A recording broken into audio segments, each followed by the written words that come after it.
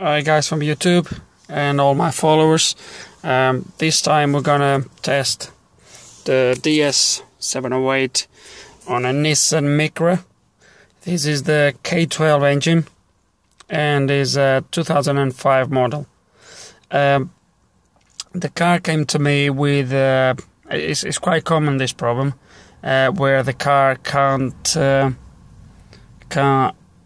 secure the idle and it just shuts itself off.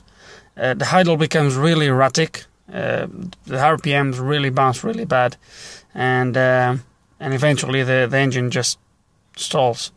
The problem has been now resolved.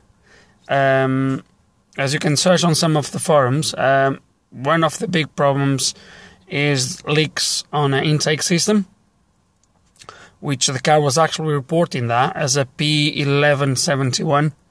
All that has been sorted, although the problem was still there. The was not as bad, but the engine, the RPMs were really, the idling was really bad, and the car would still shut itself off. Also, when pushing the accelerator down, the engine would rev up eventually. It would take a little while to start to rev up, a couple seconds, and then would stop at about 3,000 RPMs, would stop there like it was struggling to go up, and then all of a sudden would go. Someplace they suggest cam belt jumping some of the teeths. I've checked all that, everything was fine. So I've done all the physical checks that should have been done. So we're going to now see, and we'll go through on the menus of the DS708 exactly what I've done after all the physical problems have been resolved. The leaks were not that bad, but what was one or two leaks in there on the intake system. I've cleaned the throttle body while everything was opening as well. And so let's gonna start the engine. So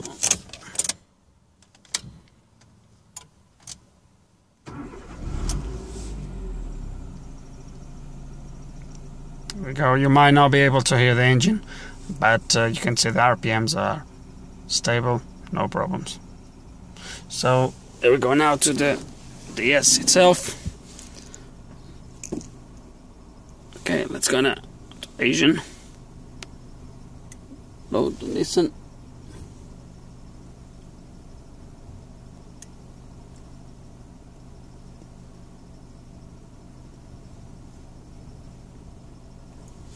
Now, you have two options here. If you go by system, basically will take it to here.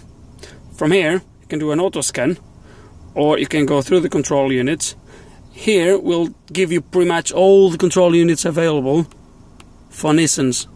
So obviously this Micra doesn't have half of this, and you have the NAT system. So the easier ways to do is to go by vehicle. So this is pre-selected already because I've selected earlier, so it just remembers itself. So the vehicle name, and we scroll it down to Micra. Now type is the K12, model is previous 2005. So it is a 2005, but is I think is March. So the next there is from May forward. So this is March, so we need to go on there, yeah. And we'll press OK. Now, when you go to auto scan, obviously we'll just go through the possible issues. But now, hang on.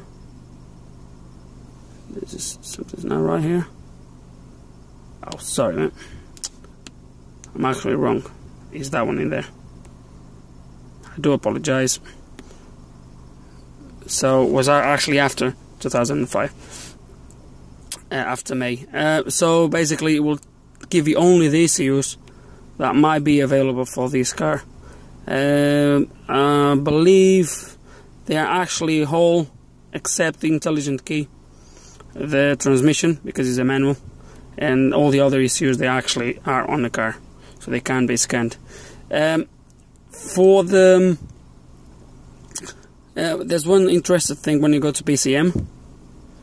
I'm not going to make this video too long, but the machine actually connects to all the ECUs on the list, except the transmission and the intelligent key. So on the BCM, which I believe is for the body computer, you have a few options here, and one of the options is actually to change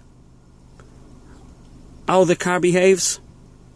So you can actually change auto lock settings, you can change security settings, and there's a few other things that you can actually go through and actually get it changed on some other menus. So there's a few options that you can go through this.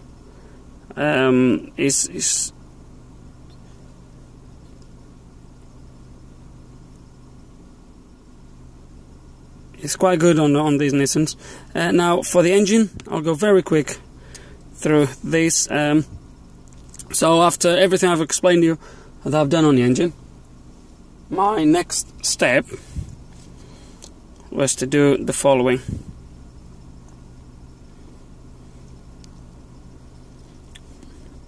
And the reason why I'm going to show you is to actually show you that the machine can actually do that on these Nissans. So you have the kind of the common list with the ECU part number, the codes, the release codes, live data, active tests, as you all know. Now when you go, the interesting bit is this one, and this is what you can do. And full pressure release, that basically releases the pressure on the full system. You have the number 5 is self-learning. This is actually to delete all the learning values on ECU. So like your throttle body adjustments and all that. And then what I've done on this one was actually these two here. Number 3 and number 4. Was number 3 and number 4. No, sorry, I'm lying now. It was number 2 and number 4. So the idle air volume learn, I've just redone this, and I've done the target ignition time adjustment, which I adjusted by 2 degrees if I'm not mistaken.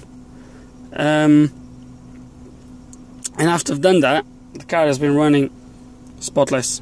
It's running fine, no problems at all.